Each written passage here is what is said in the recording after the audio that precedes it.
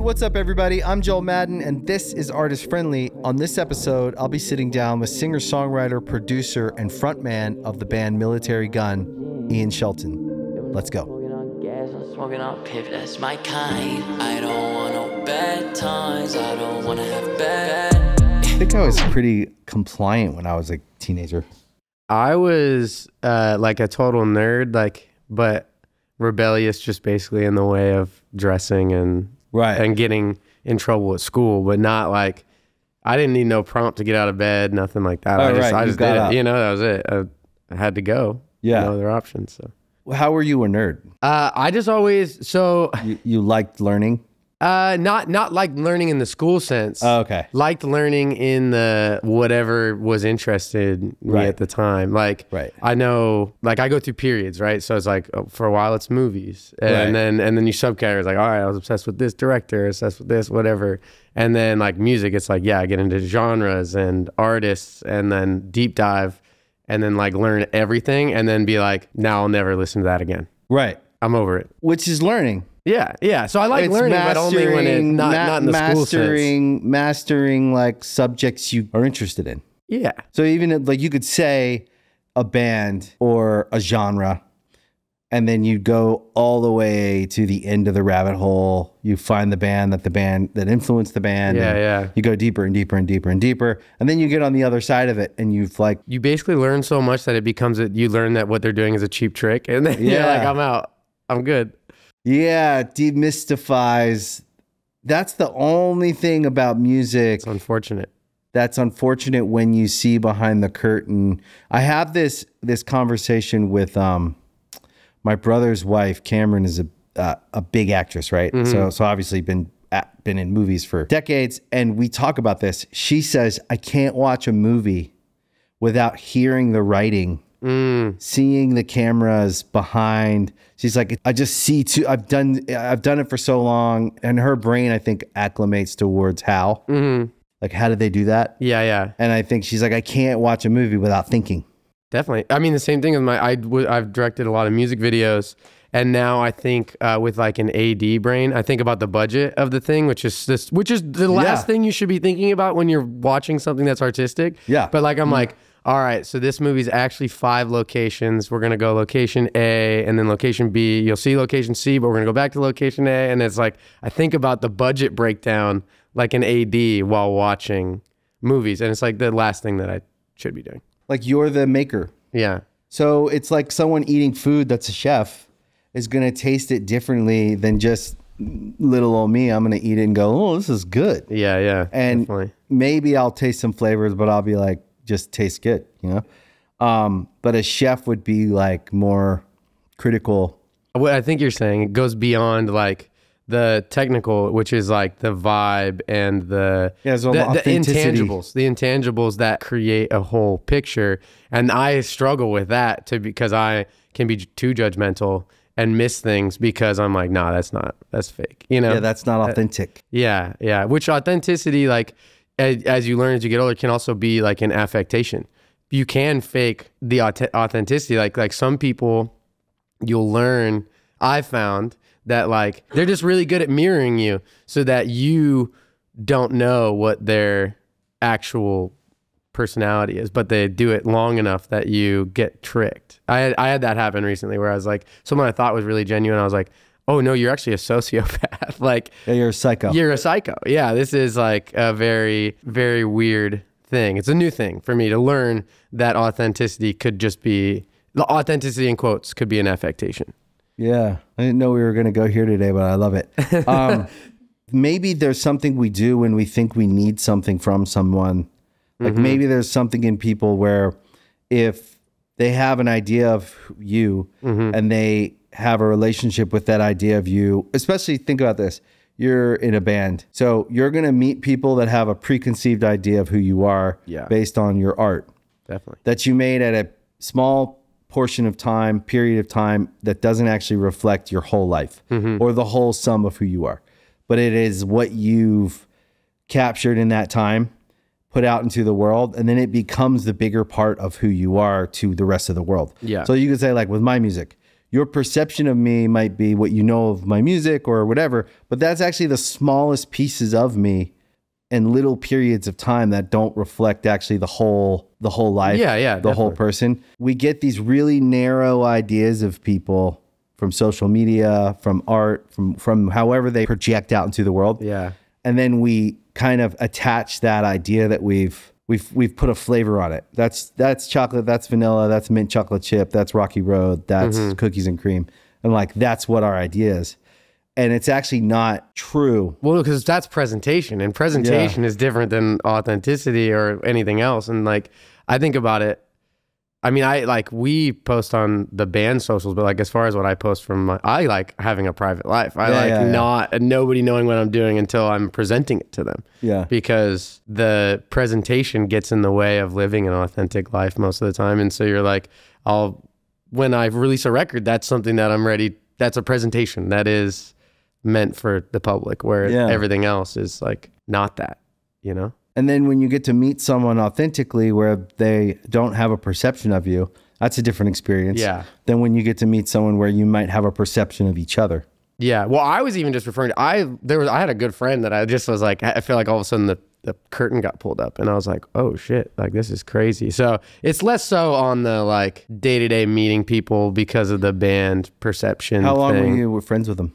I mean, like probably like 5-6 years. Yeah, that's long enough. Yeah, and then you're like, and then enough, different person. You know, the dominoes start falling. You're like, whoa, you've been like lying this whole time. You know, that's always weird, isn't it? It is. Well, I don't understand. I have like a very weird binary brain, and so like lying. I definitely have done it before. I've done it, you know, the same as anyone else. But it's like, the idea of like, oh, I'm going to tell a lie is like a crazy concept. Like to like know that you're lying. Cause I think there's times, and it's a lot of what I sing about on our record, which is like this, I didn't understand what I actually was feeling, and feelings change, and like you change as a person, which then makes a liar out of you over time. But like to instantly go into a situation and know that you're lying is not something that I opt to do. I don't think, you know, like to start with a lie. Yeah. To know that you're lying is crazy. Right. And then you're like, the type of person that can do that is a very dangerous person. It's scary to me. I don't know. The idea that you're willing is crazy. Yeah. I never thought about that. I wondered on your record, especially the last one, I was wondering this. Are you singing about platonic relationships, or are you singing about romantic relationships? Are you singing about the relationship? There's a couple different relationships we have, right? Yeah. There's the relationship we have with ourselves. So sometimes I can be singing to me. Yeah, definitely. There's the relationship we have with the world or society. I could be singing at that. There's a platonic relationship we have with like people we interact with, friends, or more interpersonal relationships, family. And then there's the romantic relationship, which is a different relationship. Yeah, yeah. On your record, is there one relationship?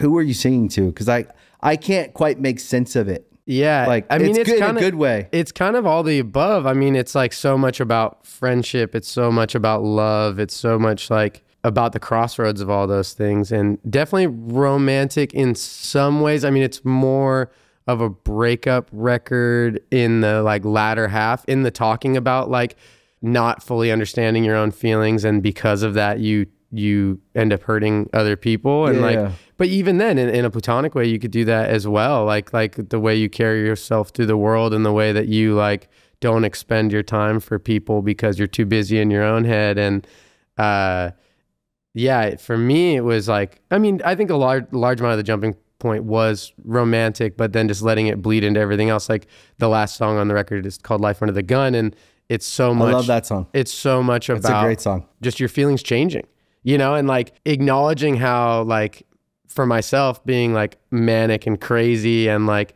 choosing to burn my life down at times, and then like starting something new, and then being like, wait, shit, this isn't what I wanted either. And then being like, can I move forward into the next situation of my life without having that be like overburdening on the next thing, and like moving on and not letting like past things like fuck up the next thing. Yeah. That's a real thing. Did you have a bad breakup? Not a bad breakup, just one that I felt uncomfortable with my own actions, and so much again like is about making mistakes. And like I grew up around really flawed people. I grew up going to AA with my mom, and so I just grew up around flawed people, and because of that, I've like the culture surrounding mistakes has obviously changed largely in the world, and I wanted to kind of sing about it from a first person perspective, because I think we've kind of lost that. It's like a lot of just pointing the finger at other people, and I feel like specifically men, so few people like seem to have any moment of self-reflection about their own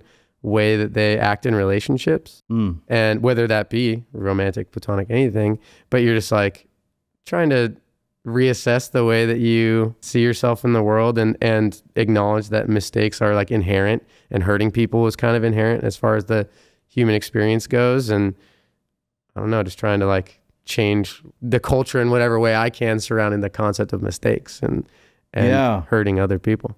Not that it's like a thing that like needs to be instantly forgiven, but it's just like, you know, not enough people talk about regret in a way that's like transparent. We are kind of at a time where everybody's laundry is out on the street. Yeah. Right? Like that's just where we're at. And if it's not, it will be. Yeah. Like we live in a time where everyone shares everything, and it can be chaotic, it can be dangerous, it's a double-edged sword. Yeah. So on the good is less people can get away with things, which is a good thing. Yes. Then on the other side, there's also the idea that people can accuse other people. And it's like the culture we live in now is if anything picks up steam with a bunch of people assessing and deciding that this is the truth, then it is what it is. Regardless of if a week or two later or a month later or a year later, the facts come to light and it was all a lie. Everyone's already moved on, and that's been stamped on that person. 100%. And they got a red letter, and then that's just the court of public opinion and all this. I think we're entering a time of mindfulness.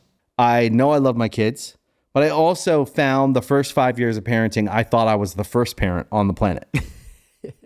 Right? So I was like, we're doing this. It's this new concept, this method or this thing. So it's like, which is normal. Like, like it's normal for people who are especially overachievers in some way, or they want to achieve something to overdo it. So I'm very open to the idea that I probably overdid it the first few years of parenting because I was really trying hard because I had no model. Well, you try to, I think about it, I don't have kids. I don't plan on having kids. But I think about it in the way of like, oh, I would love to like break the cycles, you know? Yeah. And then you're like, well, it would be pure vanity to have a kid just for that reason. But it's like my perfect little experiment. I could see myself going overboard in that way. I go overboard about everything. So like, that's because when we're apples from the attic tree, when we fall off that tree, we have all the tendencies that I may not be an alcoholic, but I certainly have the tendencies. I certainly have an addictive personality. And I have an addictive personality. I can get addicted to anything. Yeah, me too. So we're likely very similar. That's probably why our music resonated with you. Yeah. Not just your experience with not having a dad. I think that's the starting point, right? When you find someone who shared a similar experience and they speak of it in simple terms that you can understand and relate to. There's a kindredness there that like, I think Good Charlotte had a very, it has a very simple, honest approach to like how we say things. Yeah. And I think that was a function of us not having a lot of time to develop. We literally just came out. And that's to me, I talk about it a lot with like, I think that it's like the cool guy thing to really like censor yourself to like, you just put dirt and dirt and dirt over the true meaning of something so that you don't ever have to be held accountable to what that expression is. And when things are stated plainly, there's nowhere to hide. There's nowhere to hide. And I prefer that way. Like, I wish that people talked about lyrics more, because then I'd be like, oh, shit. You know, like I want to be on my heels and be like, well, I said that and I was hoping nobody would ever ask about it because I can't think of a way to hide it or whatever, you know? And like, I don't know. I respect I just think that like my early stages of being into music and then getting into like punk and hardcore, like in the like more obscure sense, the more pretentious sense, cool guyness really got in the way of expression. I think about a lot of the records that I first came up with, in their way that they were speaking is so much more like what I still connect to, rather than a lot of those like really gnarly punk records, because they're covering up what they're trying to say by being, whether I mean, a lot of this shit is just like traditional, like, you know, like the stabbed in the back song and all that shit, you know, like, which never has really done too much for me. But it's like, oh, the records I originally liked had so much more emotional depth. And then I went away from that for like pretentiousness to some degree.